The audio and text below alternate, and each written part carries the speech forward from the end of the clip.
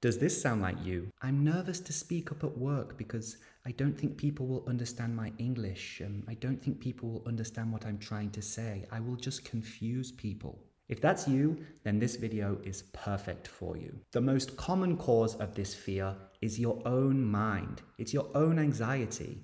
In your mind, you are making out that this is a huge issue that is 100% guaranteed to go wrong. I have clients who can speak to me for hours every week with no issues and still have this fear when they go into professional situations. This shows that it's not a language issue.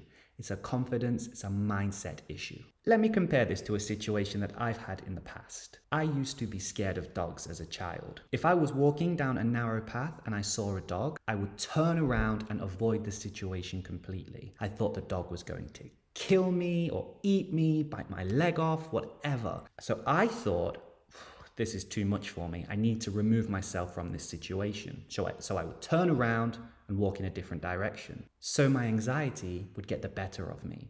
I would just avoid the situation completely. Now this situation with the dogs would happen once a week, but it's happening to people at work every single day. They are letting their fear get the better of them and avoiding the situation, whether it's not speaking up in a meeting, not being honest to an employee who isn't pulling their weight. Whatever the situation is, anxiety is holding them back. So what did I do about the dogs?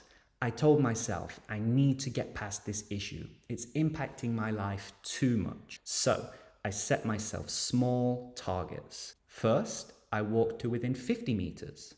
The next time, I walked to within 40 meters and 30 meters and 20 meters and so on and so on. And I kept reducing that until I walked past the dog.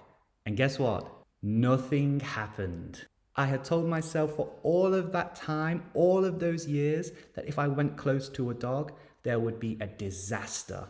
But it actually turns out that nothing bad even happened. And when a dog did come near me and did bark at me and did run towards me, was it anywhere near as bad as I was thinking it would be in my head? Not at all. And the same is true here with speaking up at work. If you set yourself small, achievable goals, you will be able to overcome your anxiety and perform to the level you know you can. If you're scared to speak up in meetings, set yourself a target that pushes you out of your comfort zone. Get closer to the dog. Those targets could be agreeing with a colleague who says something that you think is true, asking a question in the meeting, getting involved in the small talk at the start of the meeting, asking how someone's weekend was, putting forward a new idea. Whatever is out of your comfort zone, do it. See what happens. It won't be anywhere near as bad as you're telling yourself it will be. All of these targets are great things to aim towards. Your anxiety won't disappear in a day, but by reducing, and taking small steps towards removing it, your anxiety will disappear over time. Wow, I got so engaged telling you about my traumatic past with dogs. I almost forgot to mention that I offer a 10-week communication program to help you get over issues like this and so much more.